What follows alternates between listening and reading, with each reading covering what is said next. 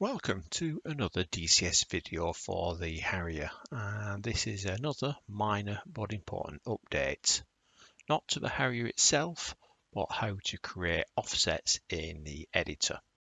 Here we have a simple route, and I suspect that most people don't use offsets at all and put a waypoint as a target, despite it not actually being part of the route.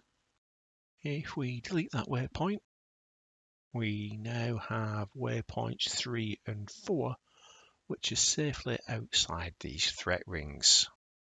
Now, obviously, we don't have a target, so previously we could create an offset here in waypoint properties.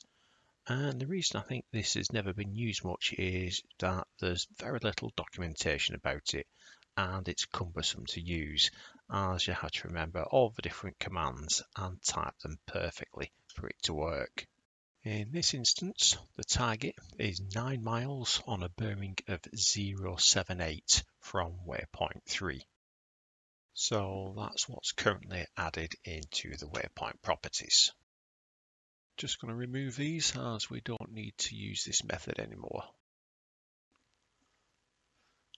We now have an additional field called navigation target points, and if we zoom in a little, all we need to do is click on add and place it on the map, and then assign a comment with the following format, which is hash OS for offset and then the waypoint number. So the offset in this case is for waypoint 3. And then we can now drag the offset around and place it as we wish. This is far easier and more convenient than the old method, so I think it's something that will start to get used a lot more often. And that's all there is to it, so let's jump in the aircraft and see it in action. Okay, so here we are in cockpit, and if we take a look at our kneeboard first of all, we can see that we have the various waypoints and the target offset for waypoint 3. You can see that the offset location isn't added to the flight times, as we don't want to fly there when using standoff weapons. Let's now bring up the T-pod and designate, and you can see that the current waypoint has no offset.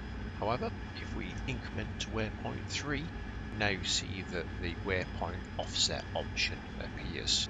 And you can activate the offset by either reselecting the offset or redesignating with OSB 1. Now, when we zoom in and then go to flare view, we can now see our target as expected. So, all we have left to do is to deliver a Maverick to it. Once again, I hope you found this useful, and do let me know if this is something that you're now going to start to use. And finally, of course, please do hit like and subscribe.